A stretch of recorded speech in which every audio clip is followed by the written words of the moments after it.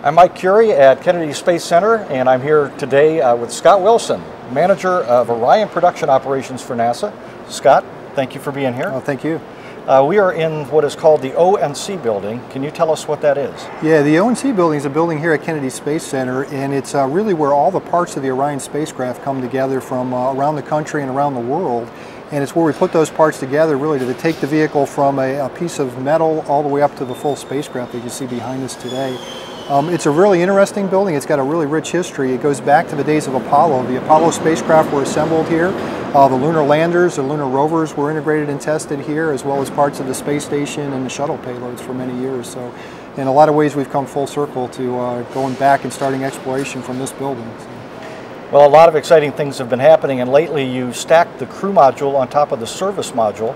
Can you tell us what the crew module and service module are? Yeah, absolutely. The crew module is a cone-shaped capsule structure in the vehicle behind us, and it's really where the crew lives and works while they're in space. It provides all the life support systems for the crew, provides all the command and control capability that they need to be able to fly the mission.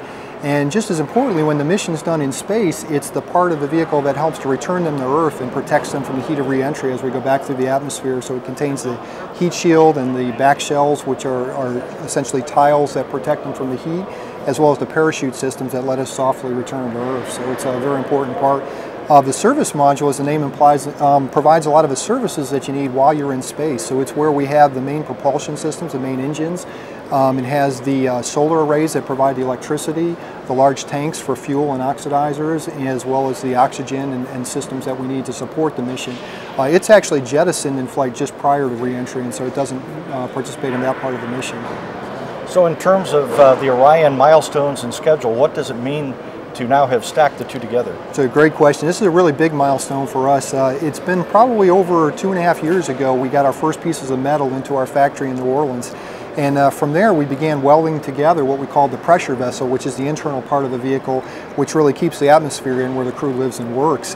That piece of metal got here about 2 years ago now into this building, and ever since then we've been putting on all the other systems that make that piece of metal into a full-blown spaceship. It's all the thrusters, the environmental control systems, the electrical systems and avionics and power systems, and the parachutes, and really everything that makes it a spacecraft. So it's been a long time coming. We're really excited that we're finally getting to put the two pieces together, the crew module and the service module, into this configuration, and it really marks the first time those two modules are together in the way they would be in space.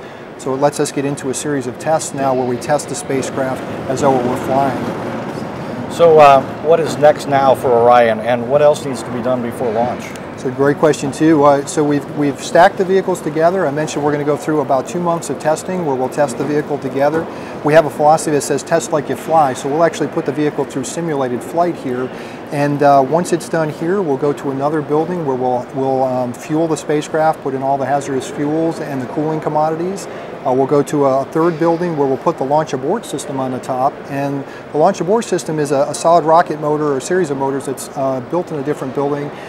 Gets put on the top of this rocket, and it actually pulls the capsule away in the event of an emergency. So we'll stack that on there and go out to the launch pad and be ready for launch in December.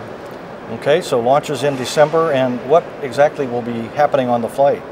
This is our first in-space mission. It's actually the second flight of Orion. We did a flight in White Sands, New Mexico a few years ago to test the launch abort system. This is our first in-space flight, and we'll go up and we'll launch on the Delta IV Heavy, as I mentioned. We'll do 2 orbits of the Earth. One of those is what we call highly elliptical, and so it goes out about 3,600 miles from Earth, which is really the farthest that a human-capable spacecraft has gone since the Apollo days. And we do that because we want to be able to come back at the speeds you would see if you came back from a deep space mission. So we come back in about over 20,000 miles an hour when we hit the atmosphere.